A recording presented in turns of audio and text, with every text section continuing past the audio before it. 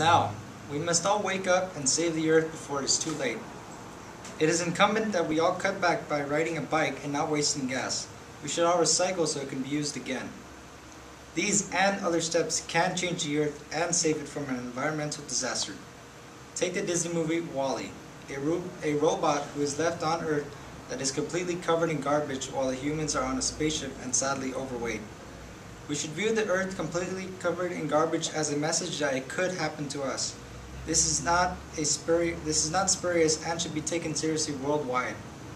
People should not become inimical and livid for helping the Earth, but should see it as a positive way. I myself strongly believe this is not convoluted and is simple, if little tasks such as riding a bike or walking can help save us all. One person can make a difference. Do not take this as gibberish, because the world is truly in pain due to gas fumes, nuclear plants with radiation, and even fire can hurt the Earth. I myself am very staid when it comes to the environment and help in any way possible.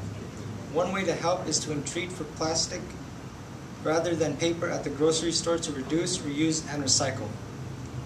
My only hope is that you find this cogent and save the Earth in so many ways. If you already were, I'd probably give you kudos. People should see a surfeit of garbage as lurid and should do something about it. The time has come to promulgate of going green by helping any way possible because it helps and makes you feel great inside. We are all cerebral in our own ways and again can change our environment. What we do now can help so much. So I ask you, the reader, can you make a difference? Can you change how we will live 10, even 20 years from now? Let us erase the past, sketch the present, and draw the future for a better world.